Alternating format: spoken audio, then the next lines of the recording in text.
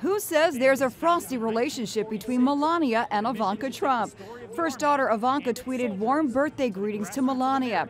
Happy birthday to our First Lady and my incredible stepmom, Melania Trump. A wonderful example of kindness and grace for us all. She also posted this video playing with her infant son Theodore after returning from Germany, where she attended a women's conference.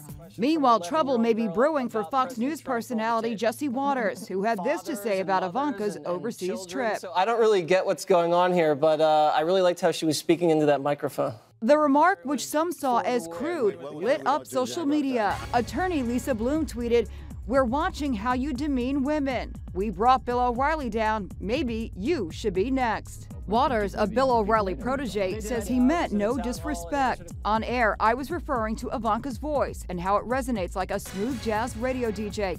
This was in no way a joke about anything else. Waters didn't speak about the controversy last night, but made this announcement. Also, I'm going to be taking a vacation with my family, so I'm not going to be here tomorrow and Friday, but I'll be back on Monday, so try not to miss me too much. Saturday also? Yes, and KG is going to be hosting Waters World on Saturday. Some viewers are wondering if vacation is code for suspension. After all, this is the first week his show, The Five, slipped into Fox's primetime lineup in the wake of the O'Reilly shakeup. Very good.